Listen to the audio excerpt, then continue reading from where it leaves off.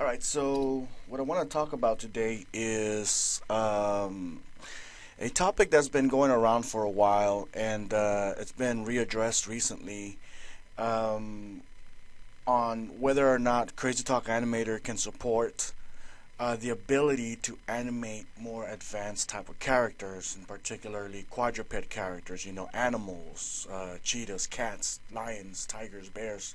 Oh my.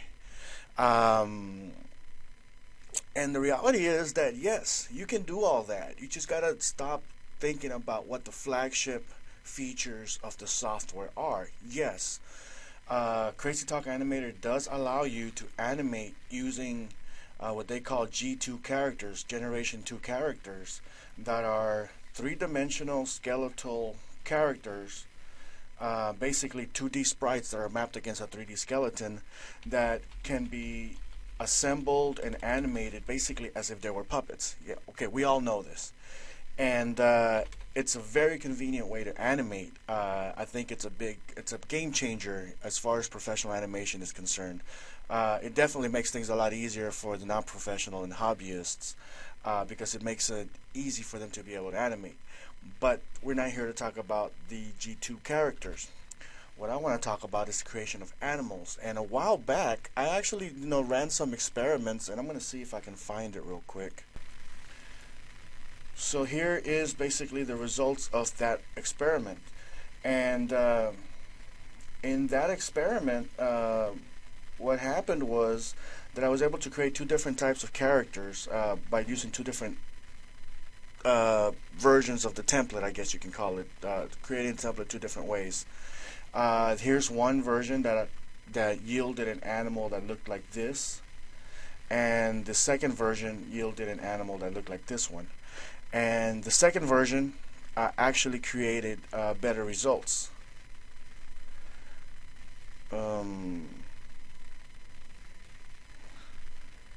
Okay, I was wondering why my screen was moving by itself.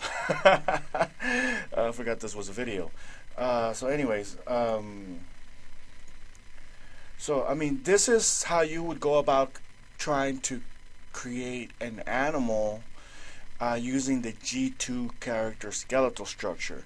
And that's probably not the best way if you're not too experienced with this stuff. In reality, you actually get a little bit more power and usability and control over what you animate if you just do away with the G2 stuff and just animate from scratch. And there's different ways you can do that in Crazy Talk. One, you can import your assets and just animate them by manipulating its transform, scale, rotation, and all that stuff, linking them together. You can pretty much animate anything you want. But you can also make them a little bit more advanced. For example, here I have this dog that I created using different like little props. Here's a mouse, a couple pens, an iPhone, and an old-fashioned telephone. And yeah, you can animate. It works fine. And so if you have a specific animal that we want to do, I mean, and you're actually on a what do you call it, a timetable, or you don't want to have to deal with trying to figure out how to do it as a G2 character, I mean, you might not ever end up needing a lot of those angles anyways. So I'm going to show you how to do this. I'm going to go ahead and grab a prop, if I can find one. Let's see, object. Where do they keep the props? Okay, scene, props. I'm going to go ahead and grab, again, I'm just going to grab this, actually this bottle of wine. That one kind of looks cool. And I'm going to do this number to it. And I'm going to the prop composer. Here, actually, I probably should have just done it in here. Here I basically just manipulate the props any way I want. I'm going to bring in this pen. I'm going to bring in another one.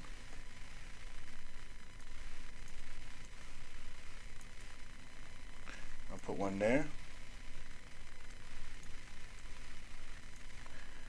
And I'm going to put one there. Let's get another bottle. Here we go. We'll use this as the head.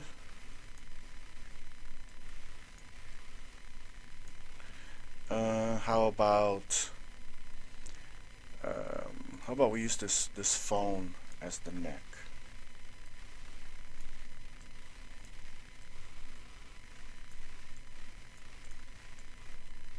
Bring it to the top. Alright, so this is how you would assemble this stuff. First, I'm going to make these a little smaller.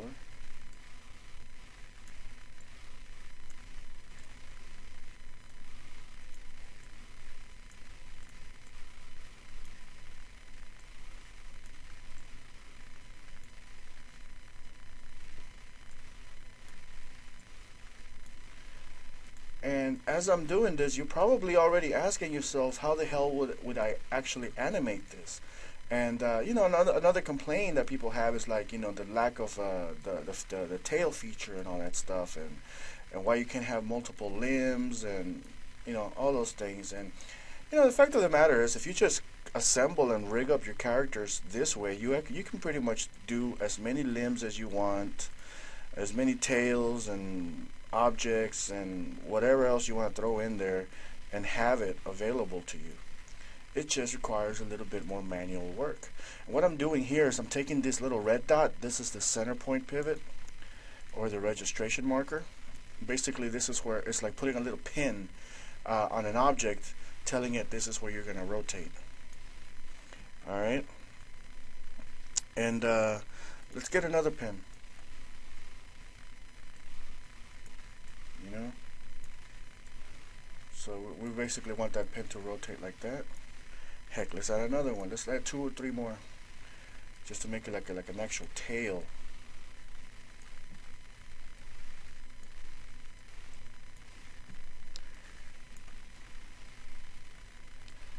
So, you know, and the thing about this particular way of rigging up objects and characters is that, you know, you're doing it manually, but the only problem is that you're stuck with that one dimension. Okay, you can't turn your character around. You can't like manipulate the skeleton in 3D space. You're stuck with manipulating them in 2D space, and it's no different than what you're probably doing in Flash or Anime Studio or Toon Boom anyway, except that you also have the added bonus that Crazy Talk does let you link up your objects and use what's called forward kinematics. So I'm going to take this neck and I'm going to link it to the main body part here. Alright, so now I'm going to take this this object, the head, and link it to the neck.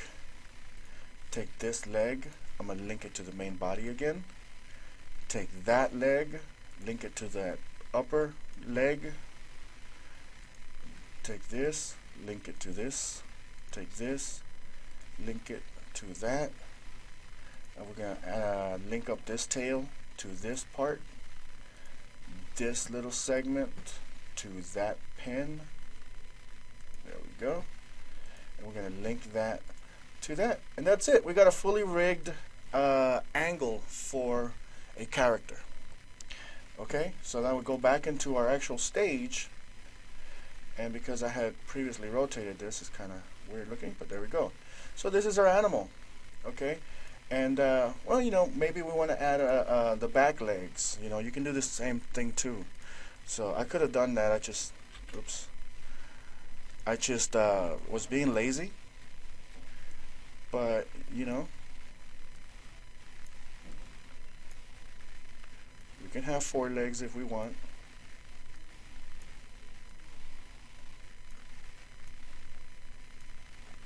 Move it to the back. We link it to the main body, and we're good to go. We do that here.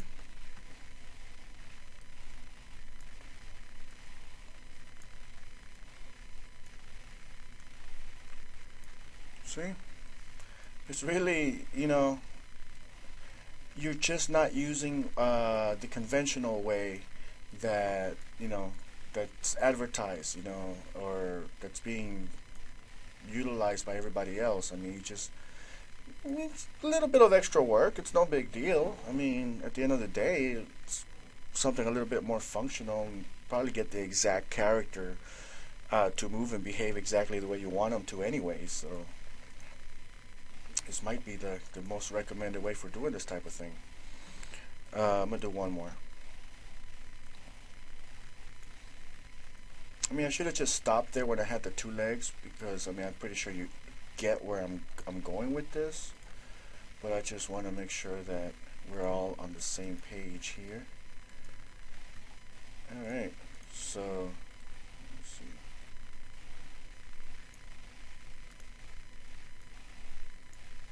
And this is what's called forward kinematics. You know. Alright, so now we go back to our stage, and we can animate our character any way we want. So let's say we want this character to start here. Maybe he's gonna jump, so let's start with a jump pose. How would he... Alright, so at this point, the animation sequence that I ended up doing took about 11 to 12 minutes. So I'm going to go ahead and I'm time-lapsing this so that you can still see the procedure without me having to cut anything out. At this point, I'm basically just posing the character around. I'm going to create some kind of a jumping movement. And I did have a little bit of an issue there with one of the legs I forgot to attach, but no big deal. Reattached it, and we go back in there and start browsing through the timeline. Just kind of keep an eye on the different keyframes and stuff. Yeah, just kind of verifying the different locations of the objects in the timeline. I don't know why I spent so much time on this particular part. I think I was having some issues trying to get the timeline to behave just right, so I ended up just going back to the main thing and just going ahead and eyeballing the rest of the animation.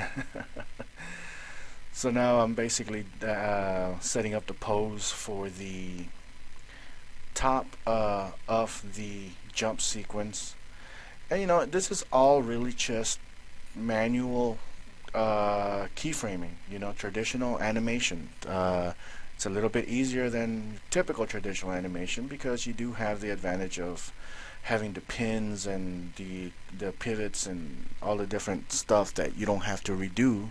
The computer pretty much takes care of all the in-betweens and all that stuff. All you're doing is basically setting up the, manipulating the character like a puppet almost, and just posing him. So at this point I'm almost done. Just kind of landing the character down. Really, I mean, the entire sequence took about 12 minutes to animate, slightly less, somewhere between 11 and 12 minutes. And so it's not that bad. I mean, the animation itself, it's fairly, I mean, in general, animation is fairly tedious work. And this, even if you're not taking advantage of the G2 character stuff, it's still pretty efficient. A lot more efficient than it's ever been. I think if Reallusion would not have come up with the G2 multidimensional stuff, this would have been perfectly fine. It's still more advanced than a lot of the stuff out there.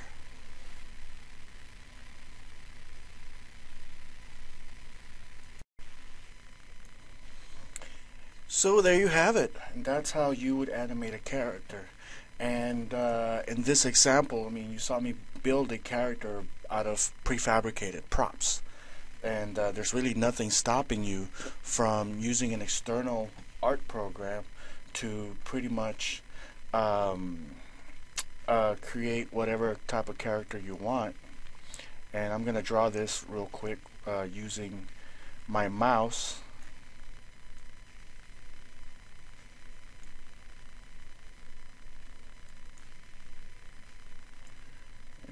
It's not exactly easy to draw with a mouse, but I'm giving it a good shot here.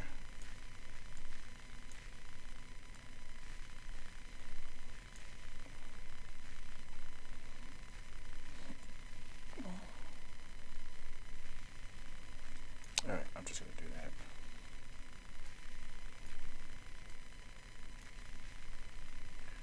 Just a nice quick drawing, nothing fancy.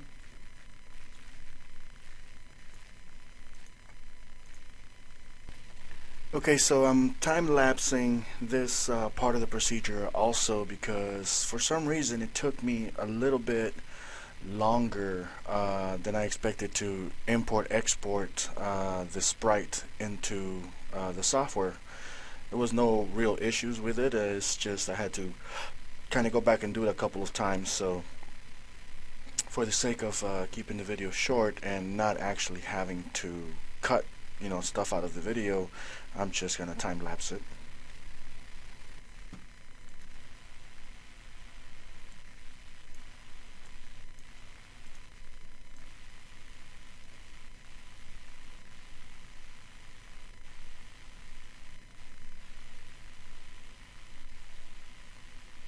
Okay. Hope this gives you some ideas, and you can see that it's perfectly possible to create pretty much any kind of creature you want. It doesn't really have to be an animal or anything. The only limitation is that you're stuck within that one-dimensional plane, and you can only animate the character in 2D space. But if you want a different angle, you just make another prop using the new angle for that character, and there's no reason why you should be limited to what you can do. Alright, if you have any questions, let me know.